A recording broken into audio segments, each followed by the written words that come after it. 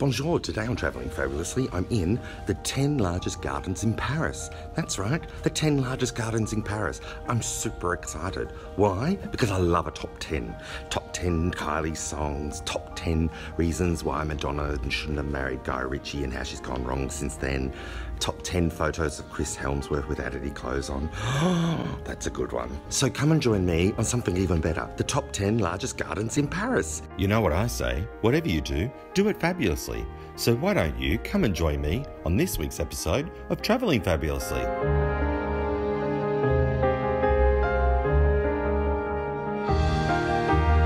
If you like a top 10 or anything about Paris, France, or just fabulous people like myself, then subscribe and make sure you click the little alarm button. That way you'll get an email every time I release a new video. Who wouldn't want that? And if you want to say something nice about the video, put something in the comments. If you want to say something not nice, put something in the comments. But seriously, who can say something not nice about me? And don't forget, at any point in this video, if you feel the need to share me around with your friends, I love to be shared around. Do it. Go on.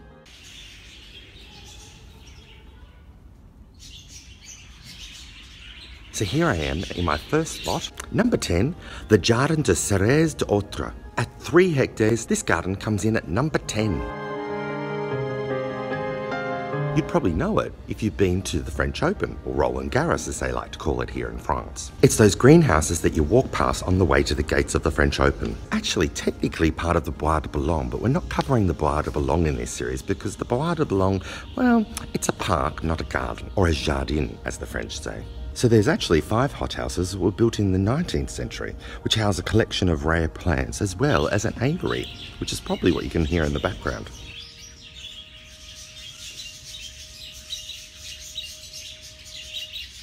Let's pop to number 9.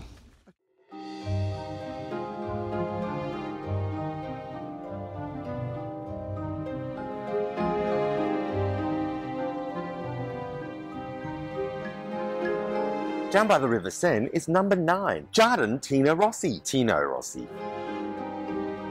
At 3.1 hectares along the River Seine, in between the Institut de Mode Arabe and the Jardin des Plantes, is this fabulous garden, which also is a museum of modern sculpture.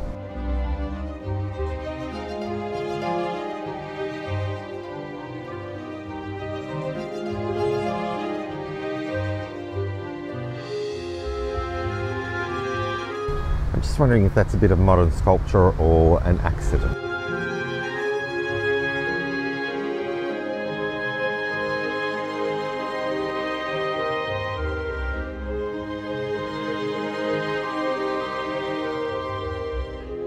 Just above the Montparnasse railway station is garden number 8, Jardin Atlantique, coming in at 3.4 hectares. Who knew? How many times have you been here and didn't even know that there was a garden above it? Number 7 is the Nelson Mandela Garden at 4 hectares. The Jardin de Nelson Mandela is basically at the top of the Les Armes metro station. You get great views of the Bourse de Commerce, which is that building that's been turned into a private art gallery, the St. Eustace Church, and of course the iconic canopy of the Forum des Arts. Oh, another good use for an iPhone. How to tell if a pigeon just pooped on me. No, I think I'm safe. Okay, let's get out of here. Coming in at number 6 at 6.5 hectares is Jardin du Ranelagh. The Jardin du Ranelagh was created in 1860 by Baron Haussmann. Before Baron Haussmann took over and created a park, a Frenchman who admired Lord Ranelagh's success decided to create a dance hall here. I'm in the mood for dancing, romancing. Maybe not that kind of dance hall. But unfortunately the plans fell through. So Baron Haussmann decided to build a park instead.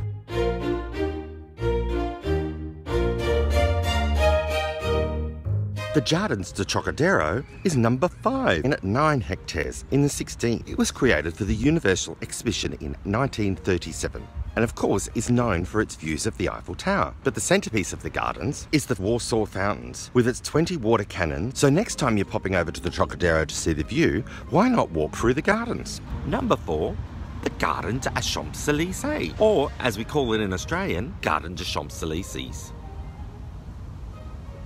Alright, maybe we don't call it that in Australian, but I call it that.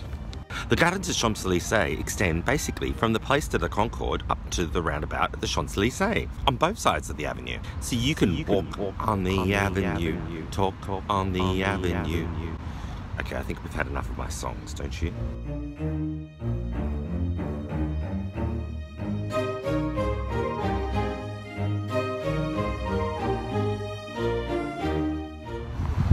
I do believe it's going to rain. However, I believed you when it said there was no rain today. I believed you like Whitney Houston believed she could touch the sky. I believe I can fly. Was that Whitney Houston? I believe I can touch the sky. Think about, or was it Mariah? I can't remember. Mariah or Whitney? Anyway, I'll find out when I do the editing. But anyway, I believed you, AccuWeather, when you said it wasn't going to rain. Now I have to go because it's raining and I didn't bring an umbrella and my hair's going to get wet. Yes, my hairs. I did say that. Through the weather situation at the moment, I'm going to bring you our next garden from a drier position and show you a bit of footage from my archives. Coming in at number 3 is the Tuileries at 22.5 hectares. It was raining, so I couldn't actually go to the Tuileries. So I'm just going to show you some of the shots that I got from when it was snowing in Paris in the Tuileries. Did you know that the Tuileries Gardens actually get their name from the tile factories which used to stand on the site where the Tuileries is located at the moment? Queen Catherine de' Medici built the Tuileries Palace back in 1564, and then in 1664, King Louis XIV's gardener basically built it into the style that we know of it as today. His name was André Lenotte. Thanks for that, André.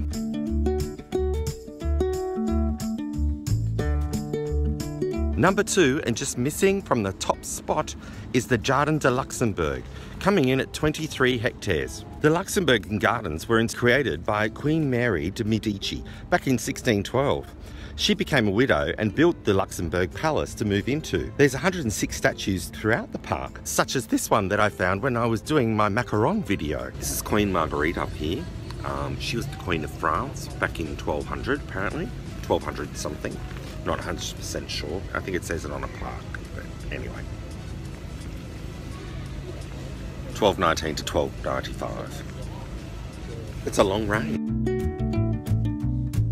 Finally, number 1, the largest garden here in Paris, and the inspiration for this whole top 10 is some screaming in the background.